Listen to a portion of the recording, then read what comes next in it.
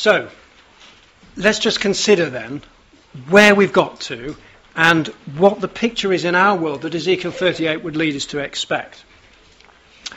Think firstly of Western Europe, and this is known by the initials of the EBS. Oh, the European Beast System. Sorry, I forgot that.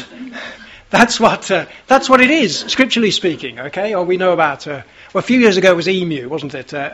Which isn't a cuddly toy, it's Economic and Monetary Union.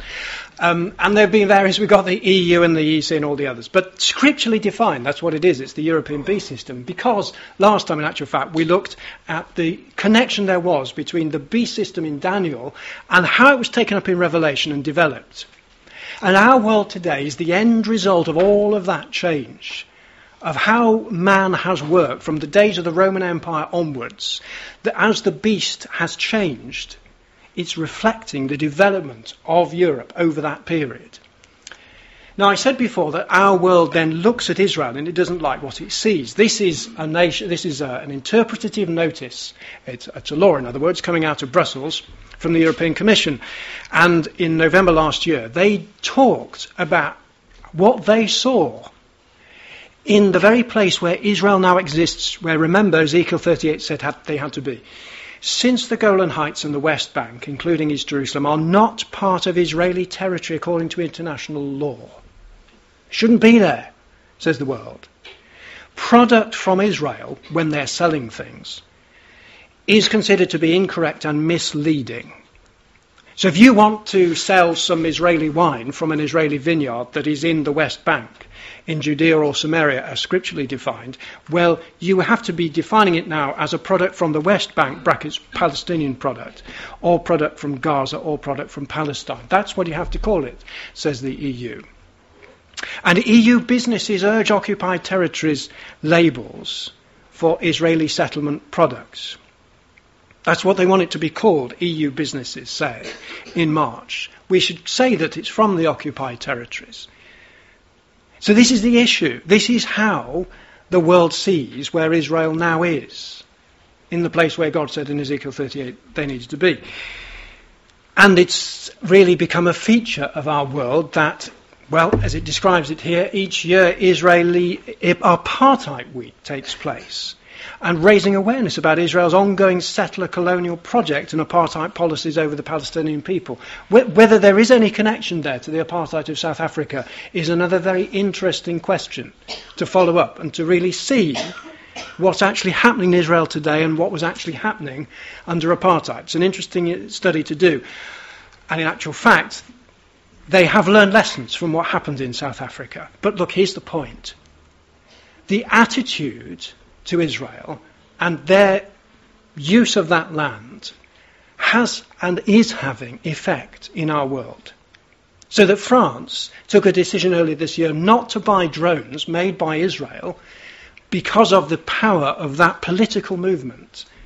BDS stands for Boycott, Divest and Sanction, which is all about basically making Israel try to get out of that place, but saying they shouldn't be there. And now churches have taken it up. And they also, in the States, as you see there, are beginning to run with that as well. And one of the founders of that way of thinking actually decreed, we are not there yet, but we are reaching our South Africa moment. So the purposes of the world then are to discredit the nation in that land. If they can get the popular perspective that Israel shouldn't be there, and to persecute Israel, then of course, well, there will be what they are after, which is to retain those lands for other people. Now, we don't look at this, we look at this from the scriptural perspective and say, isn't this interesting that God is saying that they have to be there on that land, but also that this would lead to conflict. It's ultimately going to lead to Ezekiel 38. Remember I said there was evidence in Scripture that the gathering of Israel back to their land is one of the things that would lead to the nations being gathered against her. And there's just one of the little things that could lead in that sort of direction. And there's also, of course, the language of the mouth that speaks with great things. Okay, we have it in Daniel and in Revelation. And it's described in Revelation 16, as we discussed it, as the false prophet. So that mouth has certain words to say about that land. Just consider them. In 2014 we read, "The time has come to forge a peace which rests on the acknowledgement by all of the right of two states to exist and to live in peace and security within internationally recognised borders." I mean, it sounds all very sensible and fine and equal, doesn't it? Peace must resolutely be pursued even if each side has to make certain sacrifices. It's actually the spirit that underlies our modern age that might very well be to do with those three frog-like spirits that we just read of in Revelation 16, but I won't go into that in any more detail. Just look, though, at the effect of this way of thinking. I express my appreciation for the efforts being made to draft an agreement with particular attention to religious freedom. Well, that's really liberty. Respect for this fundamental human right, that's equality, is in fact one of the essential conditions for peace, fraternity and harmony. The brotherhood of man. These are the ideas which underpin our modern world. They come out of the French Revolution, and they are there in Revelation 16. It is possible to find a means of peaceful coexistence, accepting our differences. We're all brothers and sisters. Now, of course, to come to the point, on the flight home, then a little more was said about this. The holy places, of which, of course, that church has an interest, doesn't it? It has an actual land that it owns in those places. The holy places must be perpetually maintained and protection given not only to the legacy of the past, but to those who want to come in the future. So we care about those. But look at this. Jerusalem will be the city of peace of the three religions. I would be in agreement if from negotiations there might come forward this part, it will be the capital of one state, of another, and there is everything to be negotiated, all the territory, also the relations. So as far as that mouth is concerned, it could be divided any way. There is no scriptural definition that we need to take into account. The fact that Ezekiel 38 says they had to be there is irrelevant. The right of two states to exist, each side has to make certain sacrifices. But God says, my land, my people. Do you begin to see how, on the one hand, we have the nations of the world saying they shouldn't be in that place, and a religious element saying, well, you can carve it up how you like as long as we have the holy places in possession. And there's even that very phrase, the holy places in possession, is even a scriptural phrase. So that's beginning to set the scene too, and we can expect then that trend to continue too. And then if we look back at our map and think about, well, what about this large area over here that scripturally is defined as the dragon or Gog? Okay, it's Russia and her allies, isn't it? And look how they're described in Ezekiel 38. I will bring thee forth and all thine army, horses and horsemen, all of them clothed with all sorts of armour, even a great company with bucklers and shields, all of them handling swords.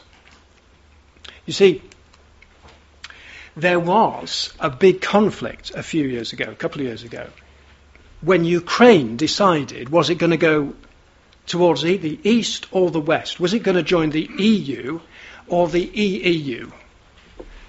There's more strange initials. We've heard of the EU. Whatever is the EEU? Well, the answer is it's the Eurasian Economic Union. And that's something that Mr. Putin has been very patiently and carefully developing. In fact, it started before him. It started in the 1990s. And it covers already a vast tract of land. This is an opposing system to the EU. It's another system. It's another grouping of nations, which they proudly tell us is of 173 million people and over 15% of the world's firm land. And they have an EEC, which is a Eurasian Economic Commission. And so the gathering of those nations, Russia and those former Soviet states, extending further beyond as well, is what they're all after. And they have a system of government. I'm not expecting you to read all that, but you think of the EU and the European Commission and the Council of Ministers and the European Parliament, and, well, they've got their own sort of version of it. And the thing that ties them together, of course, is that they're all Russian-speaking. There is, as well as having history, of course, which goes back centuries, and anybody who forgets, and politicians who forget the history of Russia, find they come a cropper, because they live by their history. So the members of the Eurasian Union, of course, have been joined recently by the disputed Crimean Peninsula, because it was necessary, wasn't it, for Russia to have access to that, as it was always stated, the warm waters of the Black Sea. The ability for Russia then to have a fleet that could get around and outside into the outside world and pursue whatever purposes they wanted to. Interestingly enough, Putin has been developing it so that he's eyeing a single currency for that Eurasian Union, just the same as equivalent to the EU single currency. And as you see there, although it starts out on economic integration, this extends into the political and even security realms. They want to have a bureaucracy to manage the economic space that would by design translate into Russian domination. Isn't that remarkable, really? That was one of the things that came out of WikiLeaks a couple of years ago. And it's certainly the case when we see headlines, as we have done in the last couple of years, about Russia and its threats to Europe, and even those planes that have come and buzzed some of the British planes and in the mainland. It's quite remarkable, really, the growth of Russia. And there's been stories about Putin privately threatening to invade Poland and Romania. And whatever the truth of it, it's certainly a remarkable turnaround given how Russia was only a few years ago. Bring into that picture the possibility of Israel's newfound wealth from its oil stores. And the world has begun to recognise that Israel could be a threat to Putin's wealth, one of the biggest global finds of the decade. And the discovery of huge resources looks set to put Israel well on the road towards energy independence and turn it into an exporter. And it is likely to provide an attractive target for enemies of the Jewish state, we read. Well, we remember that Russia itself is trying to grow into a big exporter of oil and gas, and thereby to create great wealth. So there's two themes there, isn't there? The growth of Russia and her friends, and also the development of Israel and her wealth as a conflict and a competitor to Russia. So that's already been seen. That's been trends that have been developing over the last few years that are beginning to put the pieces into the jigsaw that we'd expect from Ezekiel 38. They're not there yet, clearly, but they're building towards it. And then we come to Brexit. And we say, well, what does that do to this picture? How has that moved things on? Remember what Ezekiel 38 told us. The merchants of Tarshish shall say to thee, art thou come to take a spoil? And Tarshish has been, for a long time, hasn't it, in our brotherhood associated with Britain and her allies. In actual fact, there's a booklet here, it's one of many, isn't it, but from the 1930s, I think, that Brother Islip Collier wrote. And the arguments which are in it are some of those which are still valid today. And if nothing else, is perhaps worthy of thought as to what the evidence is in Scripture for what Tarshish would do and what the characteristics are that Tarshish needs to satisfy. Whatever your own perspective, it's worth at least following that up. But just think about the development then of the European Union over the last few years. It started out really in 1952 with the European Coal and Steel Community. And it was initially presented then as an economic development. And when the UK joined it in 1973, which means that it's as old as me, or I'm as old as it, then it began then as a common market at that point when the UK went into it. And that, of course, has been the basis of a lot of argument, hasn't it, over the last few months? What was it that Britain went into, and what has it now become? There was a referendum in 1975 about which we've also heard. Should Britain stay there? And alongside that, the first few fumblings towards peace in Israel, when, first of all, in 1979, peace with Egypt, bearing in mind what we read of in Ezekiel chapter 38. I remember in 1992 when the Maastricht Treaty, which was all about the change from just being an economic union to being a European Union. It changed from being the economic community, to the European Union. That treaty was what it was all about. And all the problems that the Prime Minister of the day, Mr. Major, had to try to get that bill through the House. And then we come to 1997. There was actually a political party. I wonder if anyone remembers that. The Referendum Party was set up to try to bring about a referendum for Britain to leave. And only 2 years later, in actual fact, there was another campaign from the opposing wing in this country, which was the Britain in Europe party was launched. Well, it was a launch, it wasn't a party. That was the whole point. It had representatives from all three main political parties there. And at that point, it looked like we were about to join the euro. And yet Ezekiel had said Tarshish has to stand aside, and it looked like the most unlikely thing at that point, that Tarshish was to leave the Union. And then along comes Cameron, elected to lead the Conservative Party in 2006, and saying, we really must stop banging on about Europe.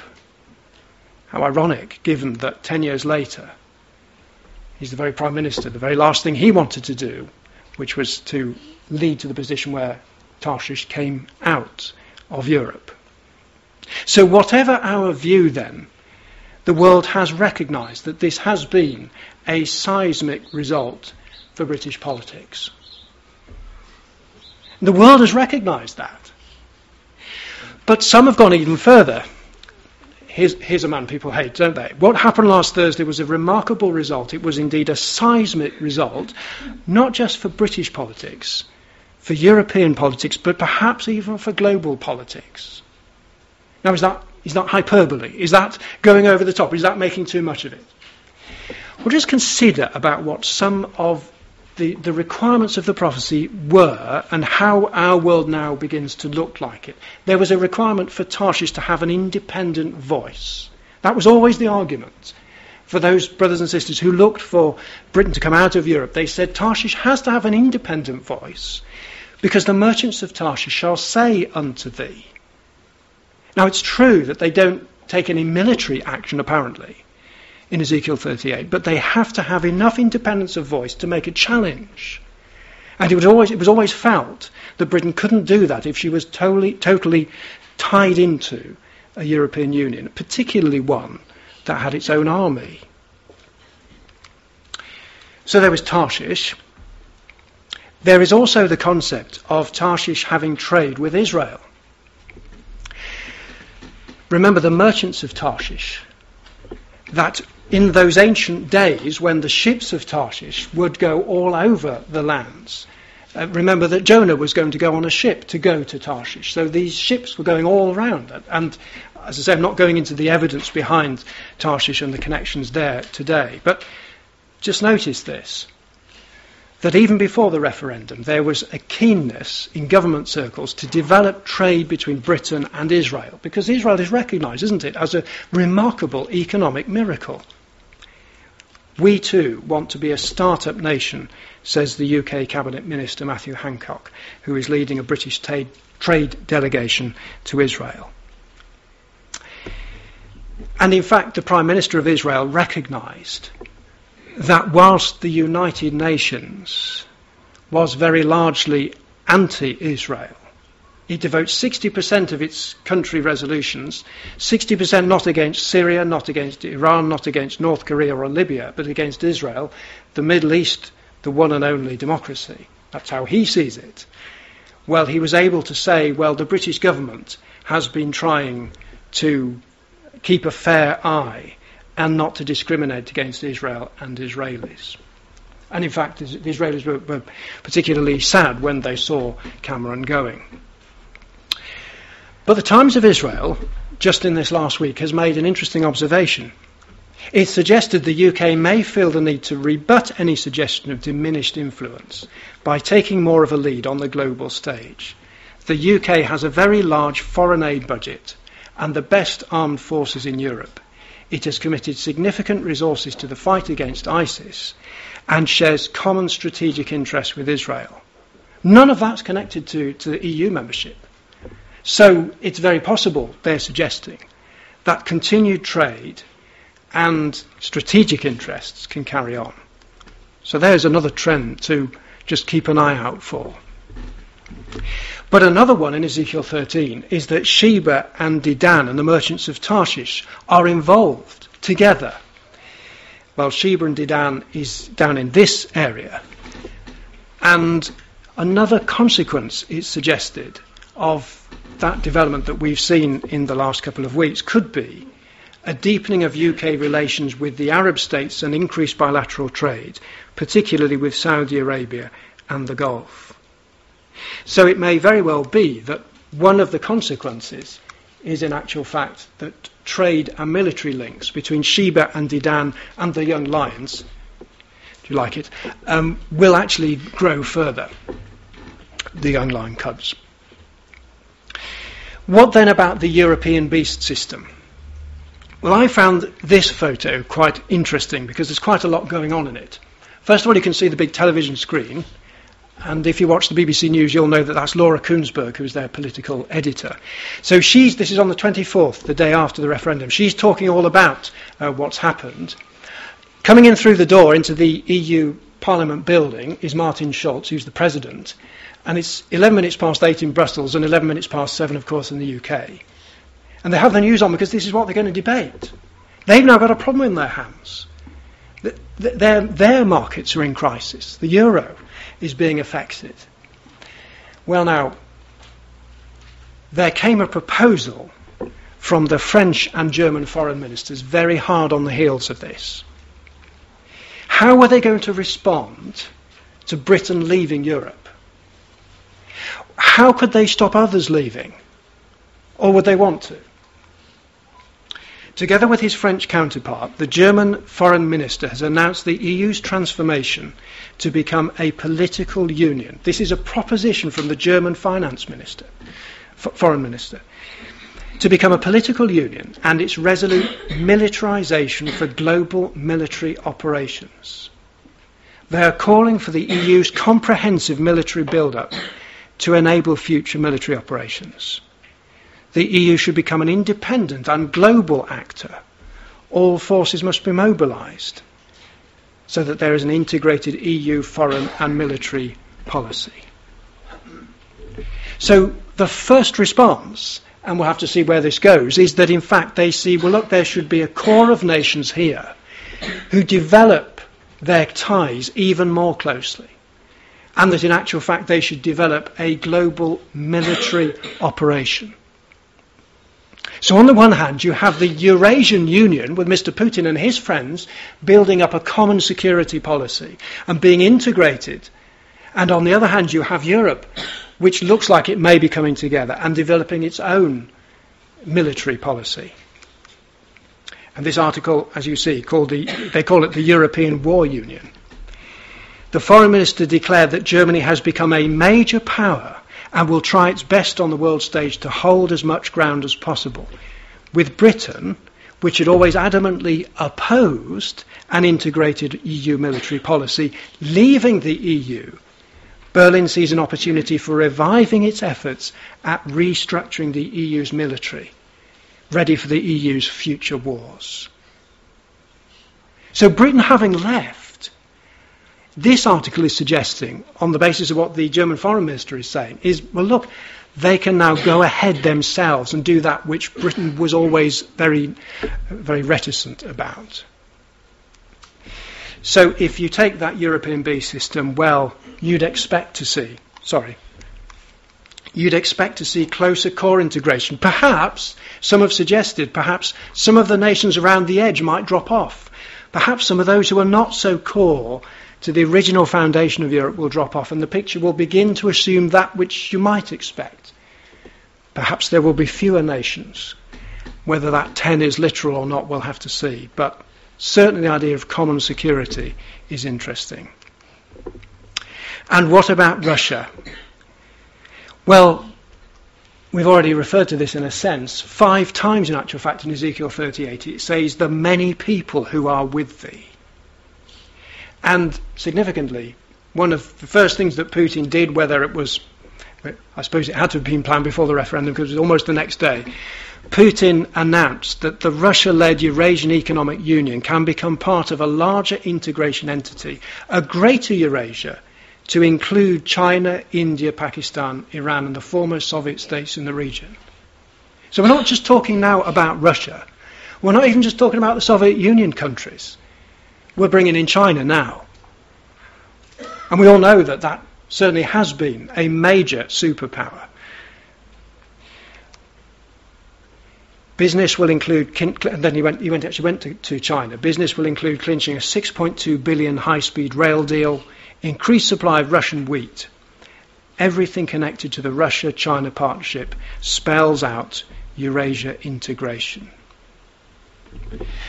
So you've got these massive blocks of power. They are building up and they are coming together. And as Britain has left the picture, it's opening a window. The Washington Post put it very nicely like this. In parallel to European fissures, European is breaking apart. Putin is consolidating strength. He's restored autocratic rule at home. He's crushed all serious dissent and mobilizing popular support through foreign war. He stopped NATO's expansion by invading Georgia in 2008, and he slowed EU expansion by invading the Ukraine in 2014. He's increased Russia's economic hegemony, which isn't the word we use every day. It means there the political, economic, and military control of other nations. Okay, so Putin gets to control other nations in other large parts of the former Soviet Union by building up this EU. And he's even there in the Middle East as well. So some of the effects of Britain withdrawing from the Union are wider than we might at first think. Clearly Britain has an independent voice, although quite how that's going to pan out between now and the coming of Christ, we will wait to see.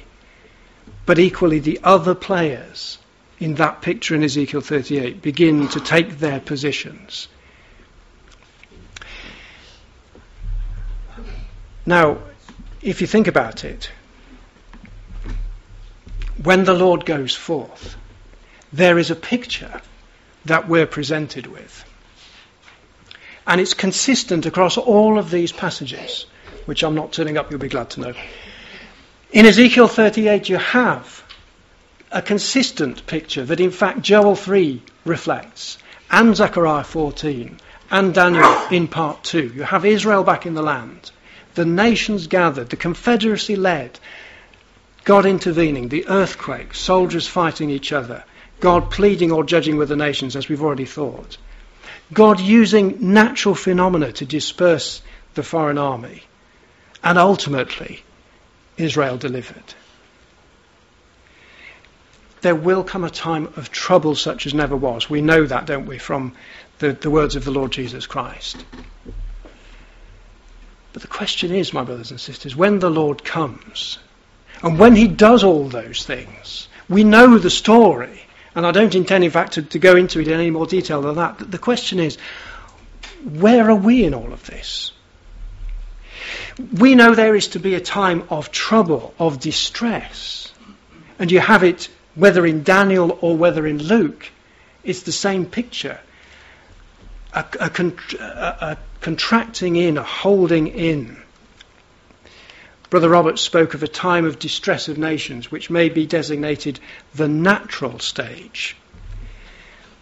But you can also find that we've seen some signs of what it might be like when banks fail, when the whole social fabric starts to break apart.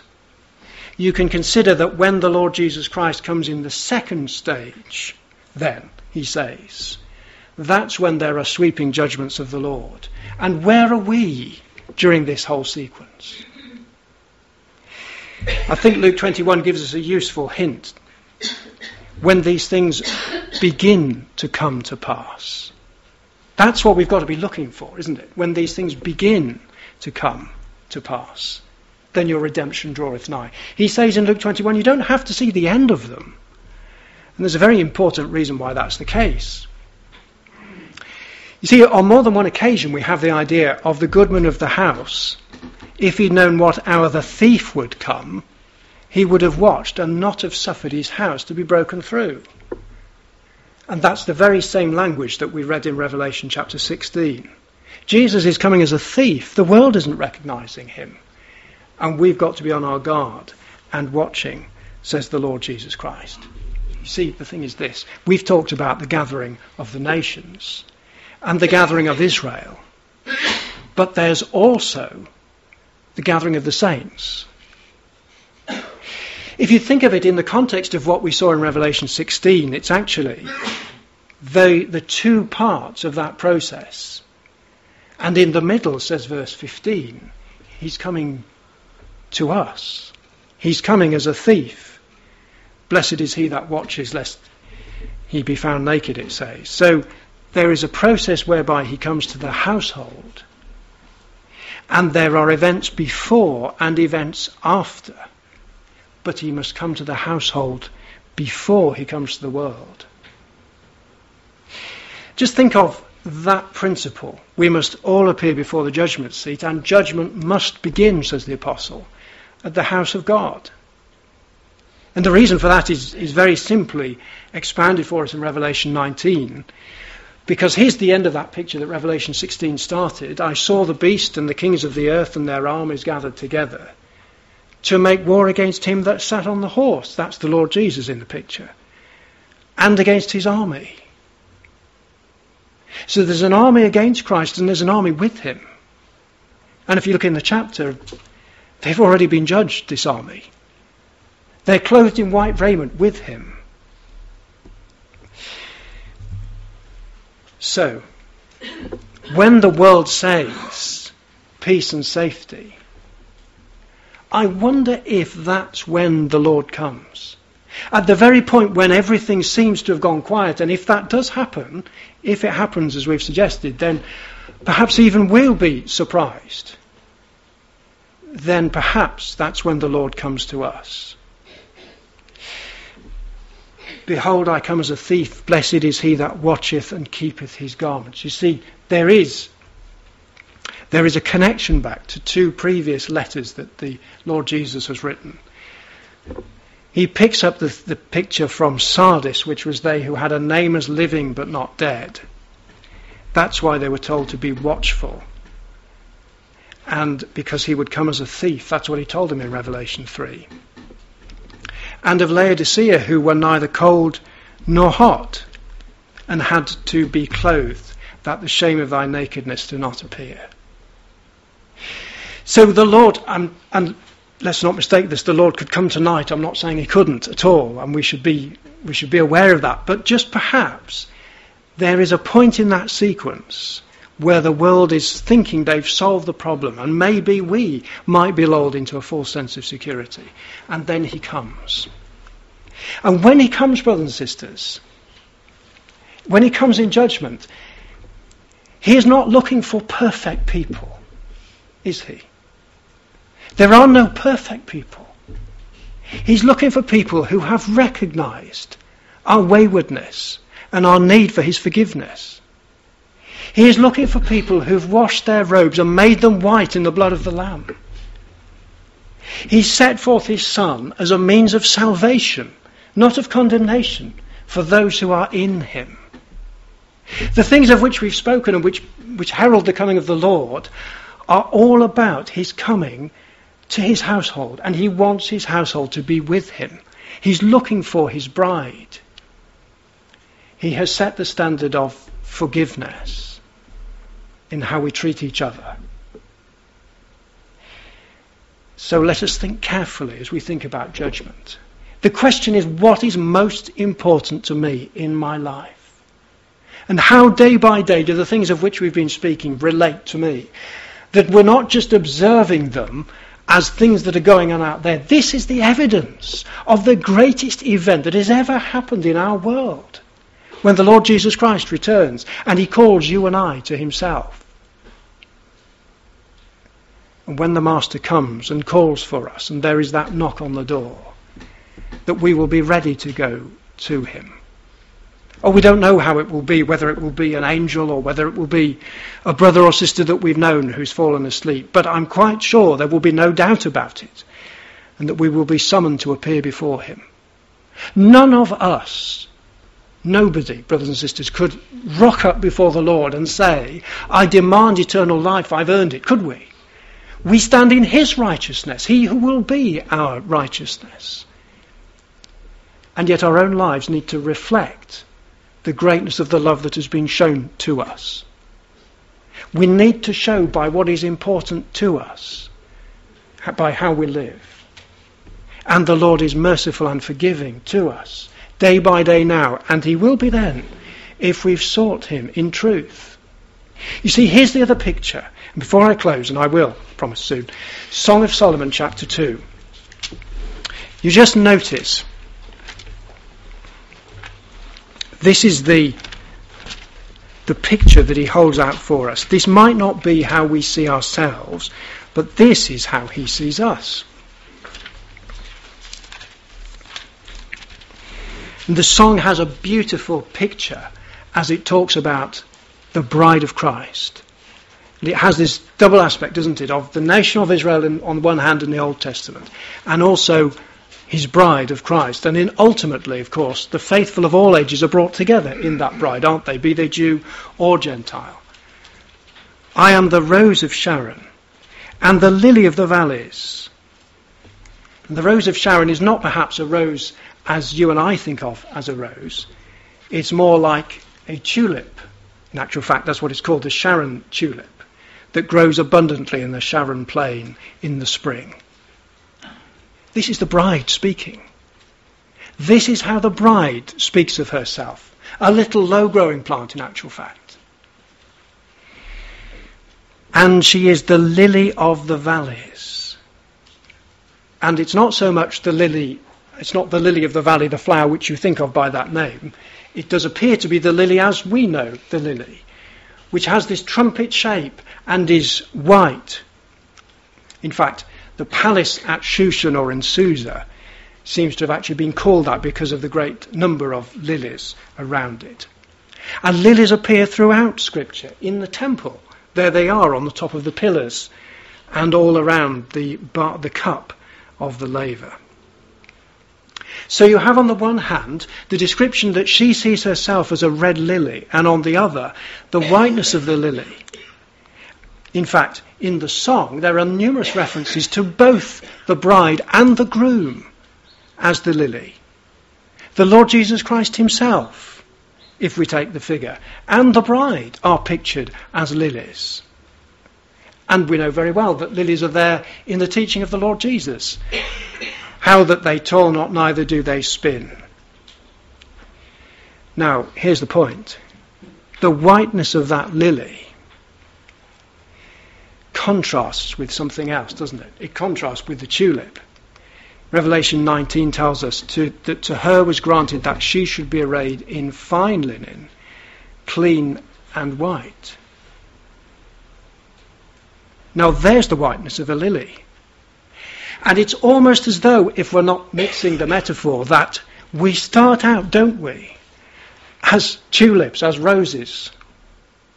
But God is going to work with us to forgive us our sin, to make us white, because we've washed our robes and made them white in the blood of the Lamb. Now, this isn't a call, is it, brothers and sisters, that we may continue in sin that grace may abound, but rather that rejoicing in the forgiveness that God has given us, we might walk in him day by day. That's the picture that he gives us. And he has this beautiful picture in mind for us. The voice of my beloved. He's coming. He's on the way in this picture. The voice is the sound or the noise of his approach. And you can see the signs of him coming. That's what we've been thinking about today. Of his approach. He stands behind our wall. He's looking through the windows. He's gazing through the lattice.